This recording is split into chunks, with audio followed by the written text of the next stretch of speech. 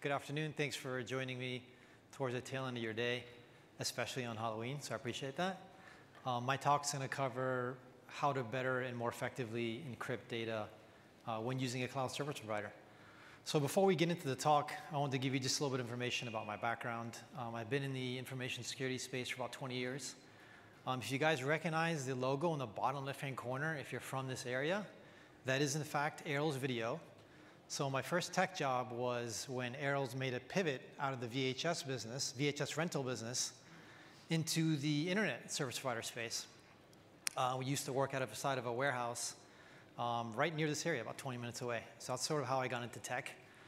And then from there on, I moved sort of straight into security. I joined what was security titan at the time, Symantec, doing mostly security operations work. So that's most of my early days.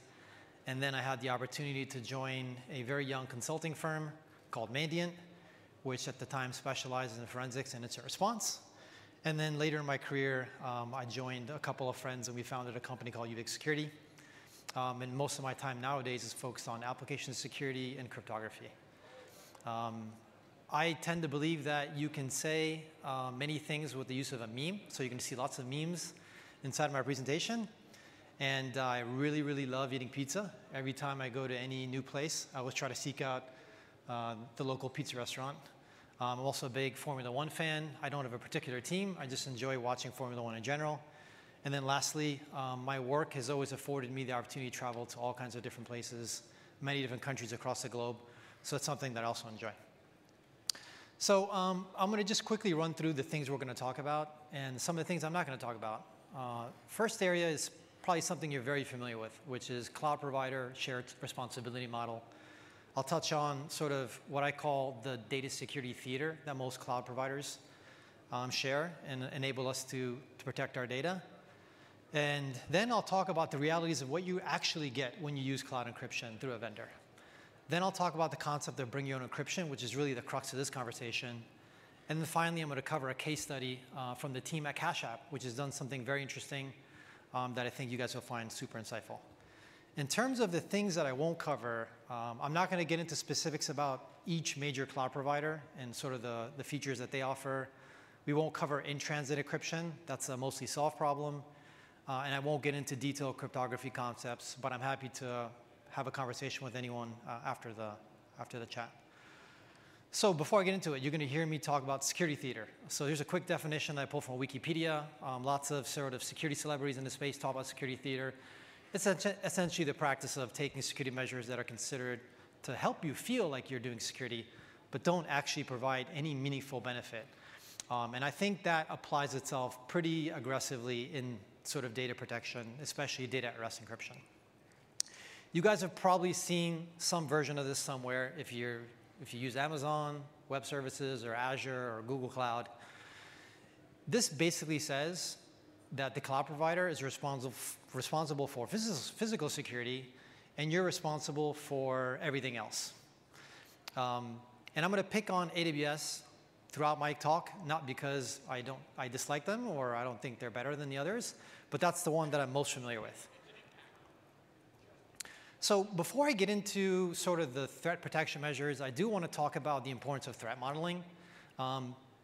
As you guys are probably well aware, since you're here at an OWASP convention, threat modeling is a structured approach of identifying and prioritizing potential threats to a system.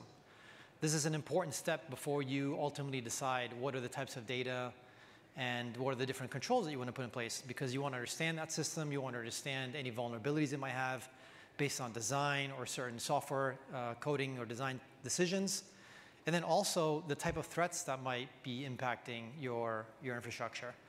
And when you think about building a data model, you want to document how data flows through a system, what are the potential threats to that system, and then finally the controls. So this is a critical first step before you get into figuring out what data protection really means and what the right approach might be for your organization and your application. So for the purposes of this talk, I'm going to focus mostly on protective measures against, one, insider threats. So think of your database admin, and of course there are no bad database admins out there, but if there were to exist someday, a database admin with nefarious intentions, this would help protect against that. So that's the insider threat. The other is supply chain.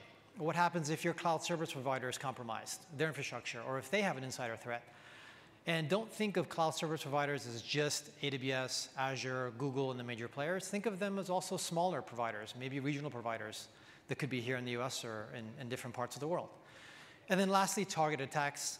Some people refer to them as APTs, but people who have a very specific objective that they're trying to carry out, who generally engage in espionage, whether it be financially motivated or could be nation-state backed, and sort of how they go about it. Now, I've got a bunch of links here at the bottom. OWASP has tons and tons of threat modeling resources, so definitely check those out if you're not familiar with them. What I want to spend a few minutes now talking through is really the data security theater tools that the cloud providers offer. And I'm going to pick on AWS because that's the one I'm most familiar with. So the first one that you probably are very familiar with is something called transparent data encryption, available for most database technologies out there. What you really get is disk encryption. And what it's actually doing is it's encrypting the entire database. Now, some database vendors offer things like field or column level encryption. But the challenge with those approaches is even at scale, sometimes it's not reasonable to implement them because the performance impact is so severe that you can't actually use it. And this is something that I've come across in tons and tons of investigations. The second is what's referred to as SSE, or server-side encryption. And what you get here is disk encryption. So what it's doing is it's encrypting files in storage. And what this protects against is someone walking into a data center or a cloud provider's data center and yanking a disk out of a rack, which typically doesn't happen because they're very well protected physically. Lastly are key management services. And what key management services enable are more robust key storage, as well as key lifecycle tasks. So if you're familiar with PCI DSS, there's all kinds of requirements around what are called key rotation, could be master key rotation, data key rotation. Generally, there's a compliance regime that's driving key management best practices, and KMS and underlying hardware security modules, which are called HSMs, help drive that. But what they really do is manage encryption keys and lifecycle, and they enable disk encryption. And the cool thing is with most cloud providers is you can leverage KMS with things like TDE and SSE so that you have key lifecycle tied into those. So I'm going to do 2 quick rants throughout my conversation. This is going to be the first one, and really what I'm going to rant about is one of the worst kept secrets in security is that most storage encryption doesn't provide any meaningful security benefit of running systems. And when I say storage encryption, what I'm specifically referring to are database encryption, file and disk encryption, and the server-side encryption that I showed you on the previous slide. The core issue with these solutions is that they're designed for physical theft use cases, like literally someone yanks a server, or you take a disk out of a system and you move it for physical storage somewhere, the protection of that data. They're not designed for running systems where data is being handled and processed on an ongoing basis. And this is because they were designed to be transparent. That's why TDE is referred to as transparent data encryption. Now, the problem with completely transparent encryption is it's also transparent to your DBA. So if I'm your database admin, the encryption is entirely transparent to me. If I want to run a SQL query, I get to see the real data. And that's a big problem. Now, there's 2 other underlying issues. One is that it's trivial to bypass with privileged admin credentials. I just gave you the DBA example. If I'm a DBA with admin credentials, I can get to the data. Now, let's say my network was compromised and a nefarious actor got a hold of my database admin credentials. Same thing happens. They can get all the data. Now, I'm going to pick on Oracle for a second because I don't know many people who actually like Oracle. If there are Oracle fans in here, I apologize in advance. Oracle has an encryption license that you can buy.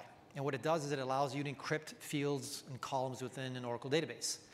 They also sell you another license, should you choose to pay them more, called Oracle Vault. And what Oracle Vault is designed to do is to ensure that the DBA can't access the data in the clear. Pretty awesome, right? Well, if I have server admin credentials, I can disable Oracle Vault, which then gets me to the DBA layer, which I can actually see the data. So just one example, there was a talk a few years ago, I think at DEF CON, where someone got into the details of how you can execute this. If you do a quick Google search, if you're interested in the concept and how they did it, it's all documented.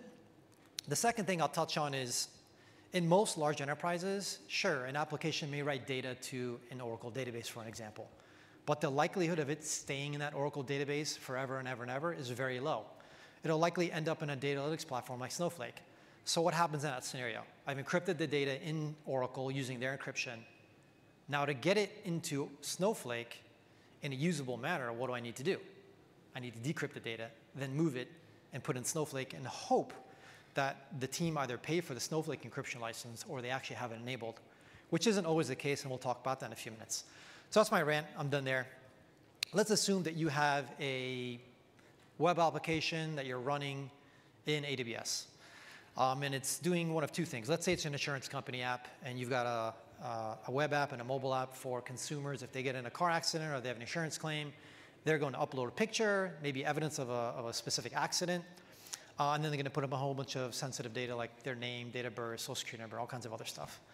And that gets written to an S3 bucket, and also let's pick on RDS, which is a database solution in AWS. Most people will have the wherewithal to enable encryption. But let's say they don't. You're going to create a problem for yourself because now you have an RDS instance with sensitive data in it where there's no encryption, and you might have something like a social security card or an ID that's sitting inside of an S3 bucket that's also unencrypted. Most people don't do this, right?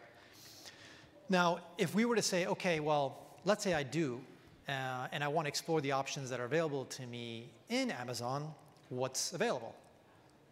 So coming back to the TDE example, you can absolutely enable transparent data encryption.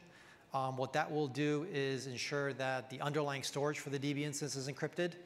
All the automated backups, the read replicas, the snapshots. Essentially, it's the easy button, but it's got a lot of hidden pains that I'll cover later in my talk. The second obvious option is server-side encryption. Now, there are a bunch of different configuration modes for what the acronym SSE is. And I'll talk you through three of the major ones. The most commonly used configuration pattern is referred to SSE S3, which is essentially leveraging AES-256 encryption. It's quite often the one that most development teams employ simply because it's the easiest to configure and encrypts the data, and it checks the box on most checklists. So I'm going to walk you through how that sort of works at a high level.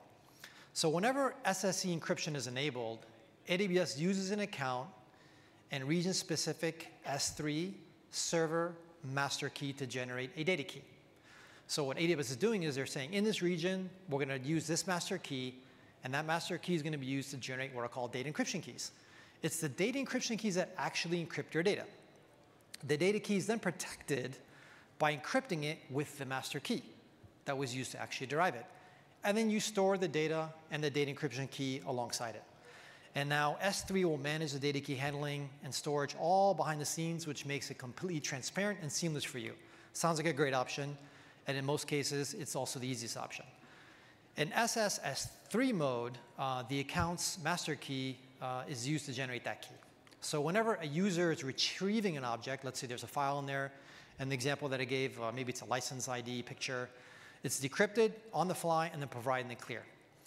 In essence, anyone with access to the data is able to retrieve the object in the clear. Now, this might sound okay, right? But let's think of a scenario where a database admin has access to a DB table, or the table includes sensitive data such as a social security number or a credit card number. Usually, these columns values are encrypted by the application before persisting to the database. In this case, even if a database admin has the credentials, they can. But in the SSE and TD examples, that's not the case. If I have the DB admin credentials, if I'm a database admin, or I have access to the S3 bucket, all the protections are transparent, and it's going to serve me all the data. So the next configuration step I want to talk to is what's referred to as SSE plus KMS. So remember, AWS, in the previous example, generates data keys that were created using an account and region-specific master key. In this mode, instead of using that default region-specific master key, the KMS will specify and create something more purposefully that's referred to as a CMK, which is a customer master key. Now that makes a difference from an encryption perspective. So that's one of the big differences between SSE and SSE with KMS. Now, when we use a customer master key in KMS, AWS permits us to attach a resource policy to that key. So you have your underlying S3 policies, and now you also have a KMS policy. And that's really important Because what you can do is you can say, even though Jim, as an example, has access to this S3 bucket through this policy, I can make it so that for the KMS policy, he does not have access. So even if he hits that S3 bucket, he's not going to see any of the data. That's super, super important. So that resource policy is what allows us to define who has access to it. To draw an analogy, applications use a key to encrypt sensitive data or secrets. The key is used for encryption is stored in a key store, and it's protected with a password. And generally, only the application that can access that password can get access to the data, and that's really how KMS works. Now, one of the things I do want to mention, because none of you have ever run into this, right, is it's critical to note that a poorly defined resource policy on the KMS side, or simply using the default policy on KMS, will grant permissions to the user. So what a lot of people, they fall into this trap is that they're like, I'm going to do SSE plus KMS. So they have their S3 bucket, they have the policy well defined there, and then when they enable the KMS component to get this customer managed key or customer master key, they just choose the default policy. Guess what the default policy does? It allows the user to get access to the data. So super important to make sure that that's something that's very well paid attention to, so that the resource policy is defined specific to the access controls you want to do. Now, later in my talk, I'm going to talk about sort of policy sprawl and the complexities of that, but we'll touch on that later. The last option I want to talk about is what is referred to as SSEC. In this mode, the client, you and I, are responsible for the management of the data key used for encryption and decryption. And we actually end up passing that to AWS. So AWS does not store the data encryption key. So just to give you a quick example, I've got a file in S3 that I encrypt. In the other examples of the first two with SSE and SSE KMS, the data encryption key resides with the data in AWS infrastructure. In the SSEC example, you retain the data key, you pass it to AWS when it's needed. So just to give you more detail there, the data key is not stored in AWS, rather you provide it along each time there's a request for an encryption or decryption operation. So to give you an analogy, this is like archival tapes stored in an offsite facility. Imagine that the tapes are stored encrypted, and when needed, they're brought back on-prem. So sort of similar concept there. So those are the three major flavors of SSE. There's different ways to build on this and get fancier. I'm going to share one of the major concepts that we've had experience with in a few minutes. So now some may argue that the KMS access policy can prevent access, but coming back to my previous example, you want to make sure that there's good separation there. So let me walk you through why you can't really rely on AWS KMS.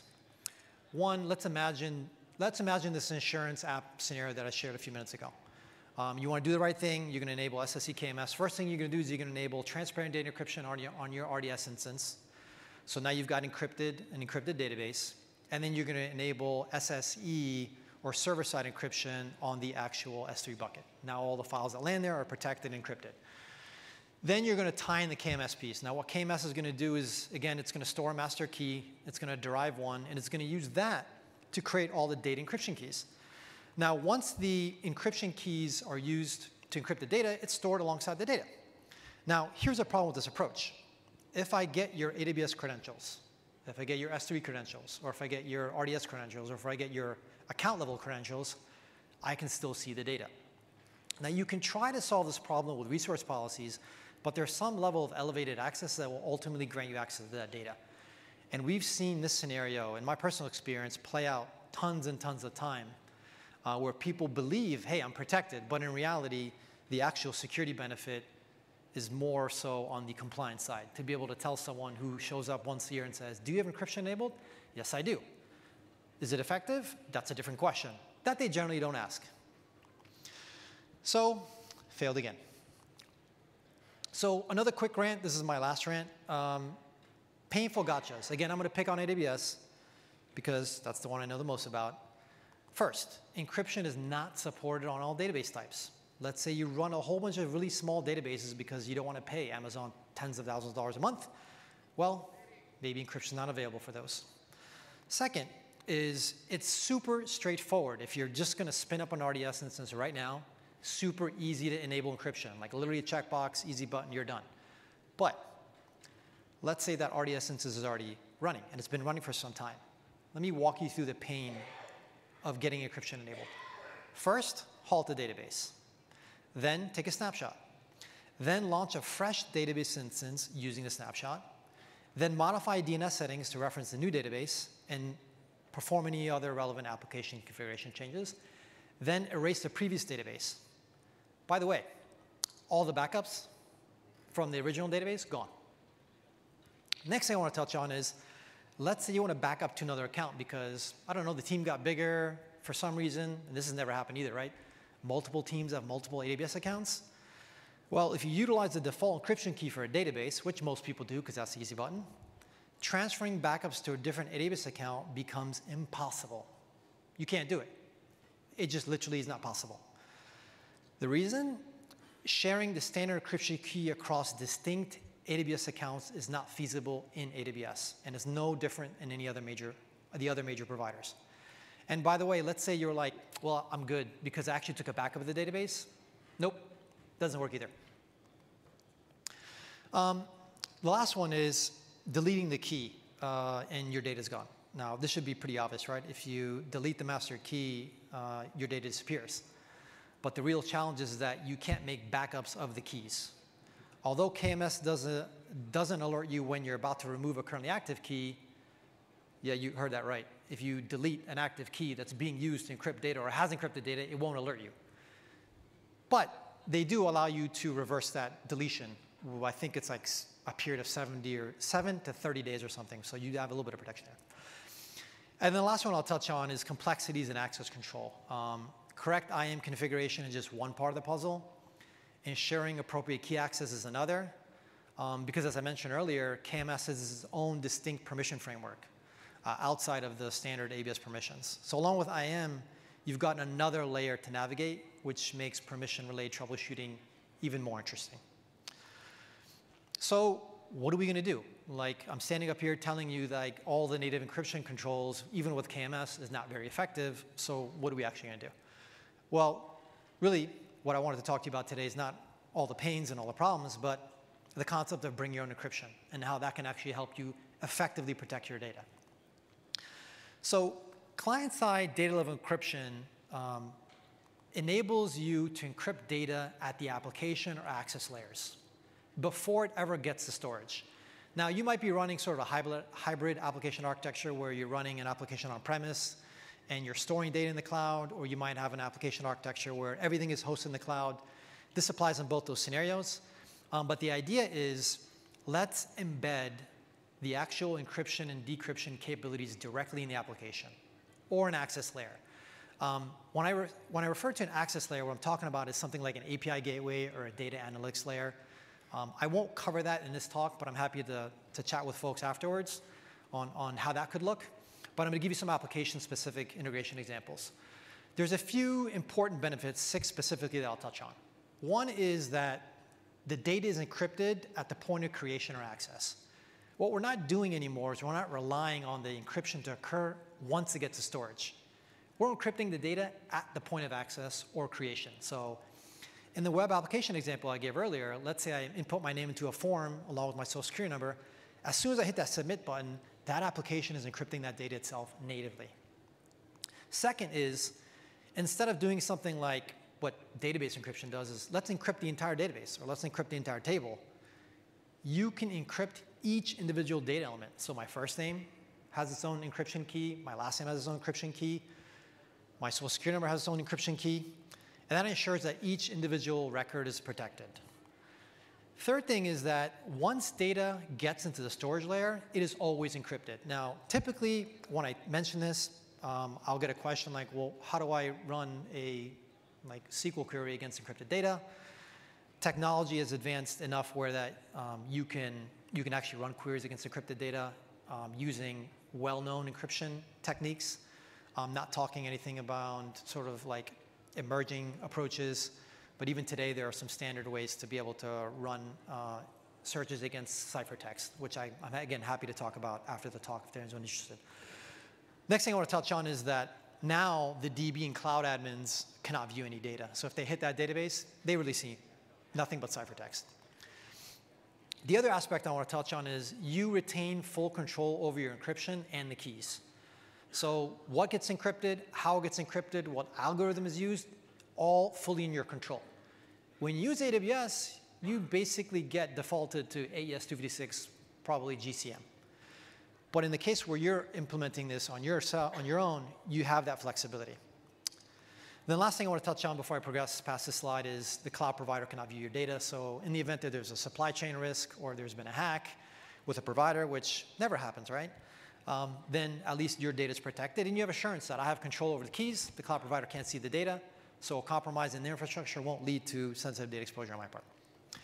There are two primary building blocks. So when we talk about bring your own encryption, we talk about implementing encryption at the application or access layers.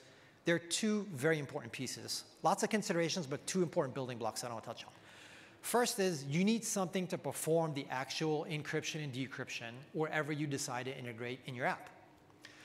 And that is achievable by using client-side encryption SDKs or open source encryption libraries. And that's what's actually going to do the encryption decryption. So going back to my insurance application example, let's say you've got a mobile app and you want to integrate client-side encryption, you can pull in a package, an open source library that does and exposes cryptographic functions, and that's what's going to enable you to be able to do client-side encryption all the way down the mobile app layer if you choose so. The second major component is, well, what are you going to do with the keys? How are you going to manage the keys?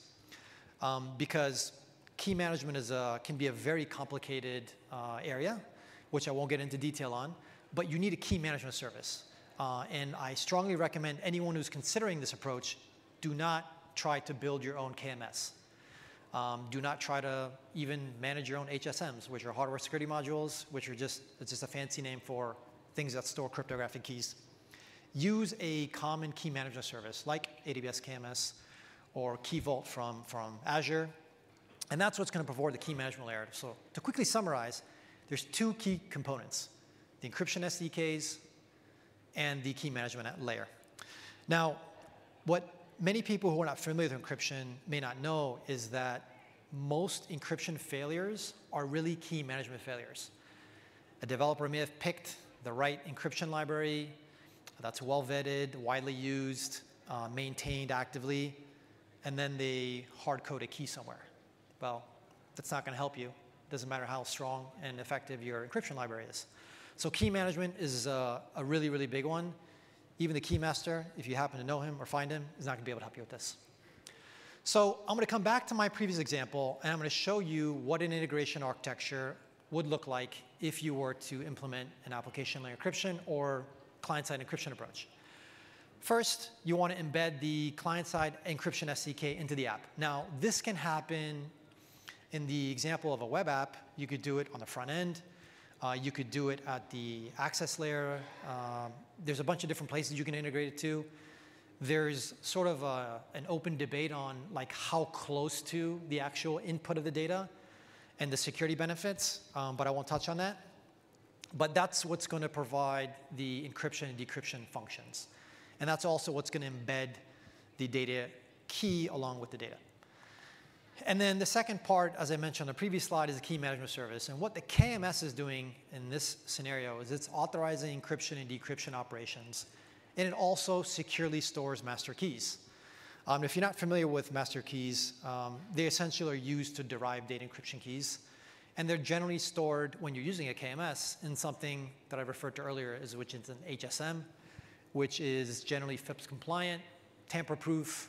In many cases, you cannot even export the keys. So super, super secure storage for keys.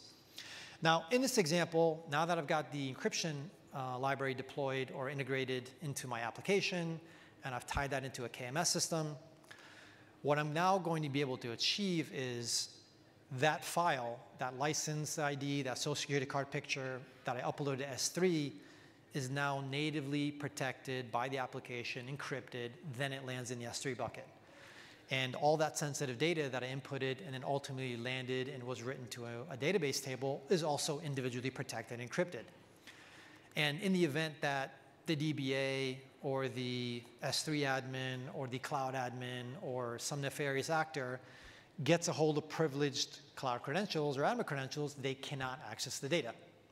Now, I'm going to talk through in a few minutes the various layers that an adversary would need to get to, but this makes it substantially more difficult for someone to carry out a data theft exercise. So that's sort of the high-level integration architecture. Now, back to the threat model. I want to touch on this because we talked earlier about how do you protect your application and the type of threats you need to be sort of aware of. Now, in this situation, if my DBA, post me deploying this data level client-side encryption, the DBA can no longer see the data. So check the box there. From a supply chain risk, if I'm using, again, a smaller cloud provider, or maybe I'm using AWS, if they had an incident in their environment, well, I have strong assurances that my data is protected because they don't have the data key, nor do they have access to the key management system. All they have is the data. That's protected because it's now ciphertext. And unless there's some magical way to break the encryption, which there may be in a few years, but there isn't today for most well-vetted encryption algorithms, the data is protected. And then lastly, from a targeted attack point of view, let's say one of my admins clicked on a spear phishing link, downloaded malware, got their credentials compromised. Even with those credentials, they won't be able to get to the data. Is it impossible to get to the data? Is it impossible to ultimately get to the real valuable sensitive information? Of course not. But the idea is to make it much, much more difficult than the cloud providers offer you today. So you're one step closer to a safer environment. Now, what essentially I'm describing is making this shift, an approach that will help you transition from the generic security theater-based controls to a fundamentally more secure approach. And what it ultimately does is it materially improves most common threat models and mitigates the risk that an adversary can carry out a successful attack. I'm going to bring this to life in a few minutes because I'm going to actually touch on a really cool case study that is publicly available as well, and I'll have it linked to the team at Cash App, which wanted to solve this problem for a number of reasons that they didn't get into much detail on, but I think their approach really resonates with the concept I'm talking about. So before I get into that, let's talk about what this approach accomplishes. Number one, it bifurcates data protection from storage. Like, there's a difference between data custodian and data admin, and we want to separate that. The DBA should not be able to see sensitive data. What they should be able to do is be able to do their job, which is running the database and making sure it's available. The second thing is eliminating the admin's ability to view data, and I talked about this extensively, so I won't get into more detail here. Next is it individually protects each data element. Going back to the database example, most database encryption is encrypting an entire database or encrypting a database table. And that's okay, but it's not nearly as valuable as being able to encrypt each individual data element. Now, this is beneficial, one, from a security point of view, but also a lot of use cases exist now where data is commingled. Like, you think about multi-tenant environments. I'm going to pick on Snowflake, for example, because it's super popular. It's a super awesome tool, but it's also really expensive. So people don't want to be running 100 instances of Snowflake. They want to run 1 or 2. And they want to put all their sensitive customer data, let's say they're a vendor or a SaaS provider, they want to put all the sensitive customer data in one Snowflake table. But a lot of their customers push back and say, hey, I'm special. Don't commingle my data with other customers. And one of the ways that you can sort of provide those customers with more assurance and sort of protective measures is by saying, hey, I'm commingling your data, but you as a customer have unique encryption keys for your data. And in many cases, if that's the world that you live in, that'll appease most customers, right? If you can provide that cryptographic sort of assurance. The next thing is it protects structured and unstructured data. When you think about most off-the-shelf encryption tooling, if you want to protect files like PDFs and PowerPoints and images, there's a whole bunch of tooling for that. That's called unstructured data encryption. And then if you want to protect data that's in a database that has, some structure to it, like a social security number, right? You're expecting only digits, or a name where you're expecting, I think, only letters, or a mainframe where it's got very strict requirements on, like, it can only be 9 characters long, and it must be alphanumeric. That's referred to as structured data. That's generally a different set of tooling. And what application layer approaches or data level encryption enables you to do is to have one solution that applies to both data types. Next thing I want to touch on is, obviously you get super critical key management capabilities. Again, most cryptography failures, I have to be careful with the word crypto because it means something else nowadays. Most cryptographic failures are because of key management. There's actually a really cool OWASP cheat sheet as well, if you're not familiar with it, that sort of walks through key management best practices. But this approach provides that critical key management capability. The other thing is it requires the attacker to compromise many, many layers. And I'm going to talk about that specifically when I get to the Cash App case study. But it's not just getting to the S3 bucket or getting to the database. It's getting to the S3 bucket, it's getting to the database, it's getting to the data key, it's getting the authorization to actually access the service that's going to decrypt the data key for you. And then lastly, for many of us, because we live in this world of development and security, is you're enabling your engineering teams to build encryption into their existing practices, whether it's a DevOps practice or process or what's a more traditional software development practice. And the previous speaker touched on this, right? Like, how do you build secure by design? How do you make that a sort of a standard blueprint? And this enables you to do that. It enables you to codify data protection into your engineering practices. Now let's get into the super interesting stuff, which is what the Square Cash App team did. So the problem that they were trying to solve is that they wanted to encrypt data as close to creation or use as possible to minimize window of exposure and reduce data breaches. So this is very similar to what I talked about earlier in my talk, right? Like, how do you move encryption closer and closer to where data is created? So when first thinking through options, they considered using an encryption technique which is called envelope encryption, which essentially, to sort of cut a lot of detail out, is sending the data that you want to encrypt to KMS to be encrypted. However, they decided against that path for a few reasons. First, they didn't want the additional latency and availability risk of a round trip to KMS for every data encrypt or decrypt. They also wanted to be able to replicate encrypted data to other regions. As you remember from a few slides back, you can't do that with KMS in many cases. Finally, they also wanted to reduce costs, which would allow them to apply encryption at a more fine-grained level. In order to do this, they actually ended up saying, you know what, we're not going to use envelope encryption with KMS, which is essentially just sending the data to KMS to encrypt. What we want to do is they want to build a scheme where individual services are assigned a dedicated KMS key.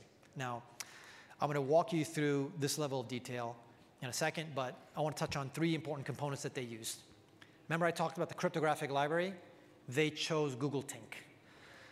In terms of their key management layer, they chose AWS KMS.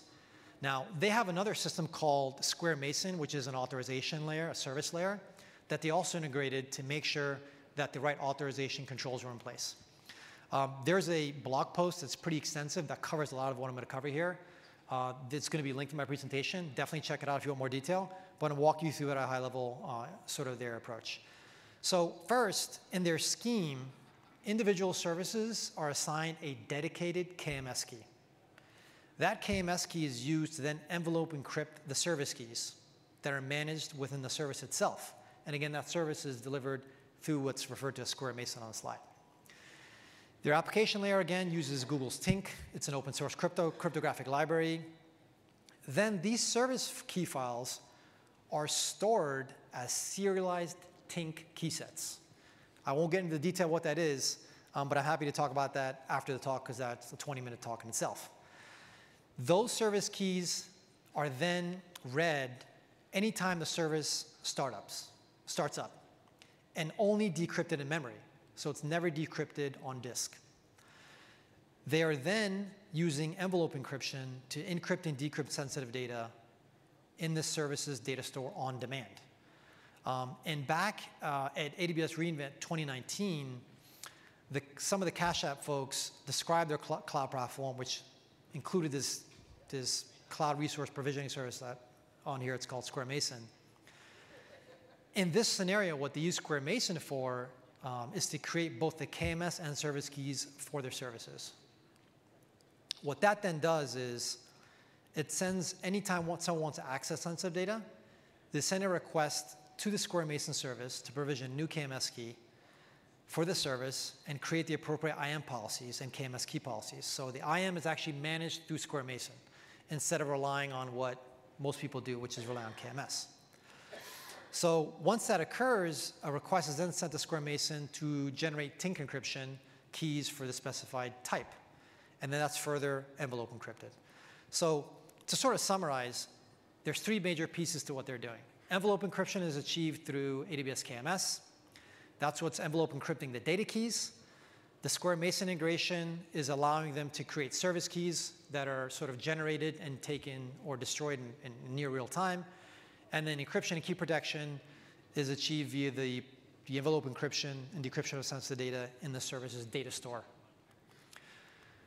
In terms of defenses, what does it actually get them? One, the sort of architecture is designed to broadly mitigate the most common threats to cloud-based services, which are decrypting sensitive data requires access to three sources. One, the data store. Two, the encrypted service key files. And three, the service's KMS key. KMS key stored inside the KMS, which is going to be very difficult to get into. The data source itself, probably the easiest part to get to. And then the data service, very difficult to get to. And the most common vulnerabilities in cloud services only provide access to, at most, one of these at a time. So they've tremendously improved their threat model here. So in order for an attacker to compromise encrypted sensitive data, they must successfully exploit the vulnerability and either trick the service into decrypting the wrong data and returning to the attacker, or cause the service to execute the attacker's code or shell commands. The second is unauthorized access to the service's data store. One of the most common vulnerabilities in the use of cloud infrastructure is that you inadvertently expose data. Like, this never happened, right? No one's inadvertently ever exposed their S3 bucket. But in this scenario, if this were to happen to one of their services, because they've used app layer encryption, the attacker would get access to ciphertext, wouldn't get access to actual data. And then lastly, the last one I'll touch on is unauthorized access to their service's IAM role. So one of the most damaging vulnerabilities in the use of most cloud infrastructure is leaked IAM credentials. So for example, you have a server-side request forgery attack on an EC2 instance, say an IMDMS v1 metadata endpoint gives you or an attacker access to cloud resources as a remote service. This would give the attacker access to both the service's data stores as well as the keys in KMS. However, in their application layer encryption design, this access would not be sufficient to encrypt the sensitive data because encrypted service keys are not available through the AWS APIs. Remember, they're completely separated. So unauthorized access is substantially more difficult. There's a bunch of challenges that they ran into that they get into a lot more detail in their blog. So if you're interested in understanding those, definitely check it out. One is supporting service key rotation. They couldn't, by default, use multi-region AWS KMS because of some of the drawbacks and challenges here. The second is regional specificities in AWS KMS. It just requires a lot of design considerations that they just were not willing to sort of undertake. And even if you do, once you make that design decision, there's a lot of ongoing things you have to consider.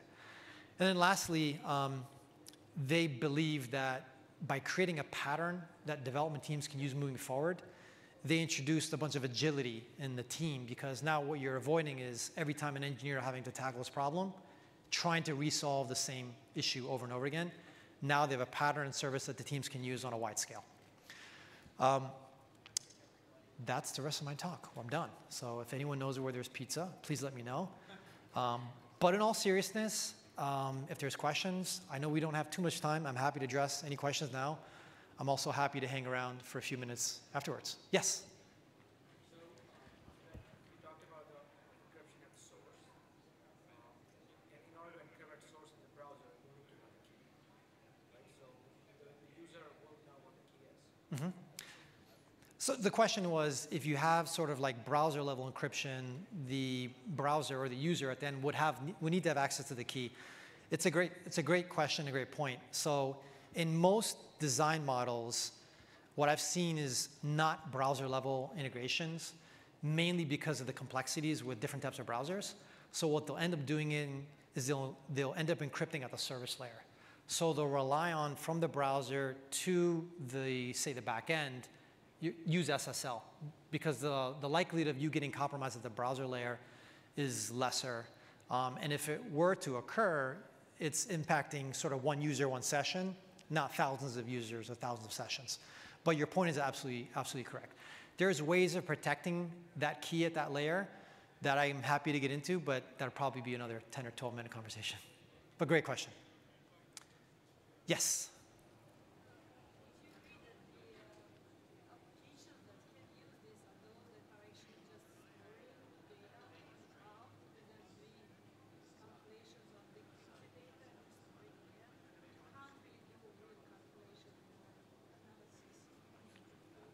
So just to restate the question, application encryption approaches are typically best suited for applications that are storing data versus ones that are actively, was it processing data? Processing data. Good question. In my experience, I've seen them used in both. So the sort of set, store, and forget, typically I've seen like ETL apps where data is getting moved, or backup processes or scripts where you're encrypting a piece of data and you're likely never going to access it. But I've seen a lot of deployments, and I think the Cash App is a great example where people are using a Cash App on a routine basis. A lot of fintech applications that I've seen deploy this type of approach where the user is initially writing data because they created an account, they shared sensitive data, say it's Robinhood. I don't know if Robinhood uses this approach, just they're the first company that came to mind. But let's say you're using that application, and then you open up your app and you want to access some sensitive data. So I've seen it used in both, actually. Yes?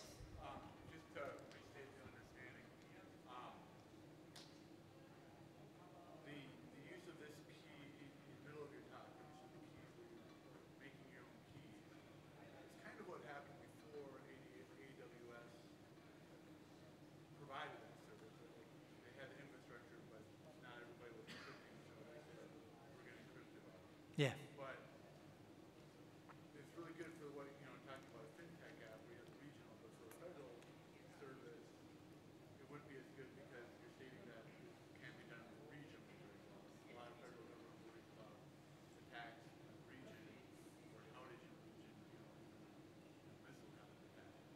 Yeah, it's a good point. So the question or the statement was around the complexities with multi-region, especially in the federal space, where there's a lot of concern that if an area, a zone, a region is down or not available, what happens? I think sort of the federal use cases are a little bit more, I want to say complicated, but have different considerations and requirements.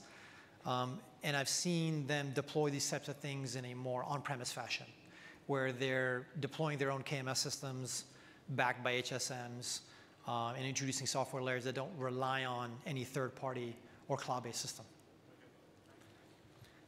Yes, one more question. So, can you explain how the DBAs won't have access to the data, actual data, because of the encryption? But let's say if a research team goes to the DBA saying, hey, I need like a particular data set for a research project. How would they go about it? Good question. So the question is, the use case comes up where you've got data encrypted in a database. The DBA can't get to it. I mean, they can get the data, but they're going to see ciphertext. Let's say there's a research team. Let's say there's a data science team that's wanting to access this data. The DBA will not be able to grant them that access. So whomever is managing the application layer infrastructure can actually grant them access. What I've most commonly seen is a service layer authorization, similar to what the Cash App team did.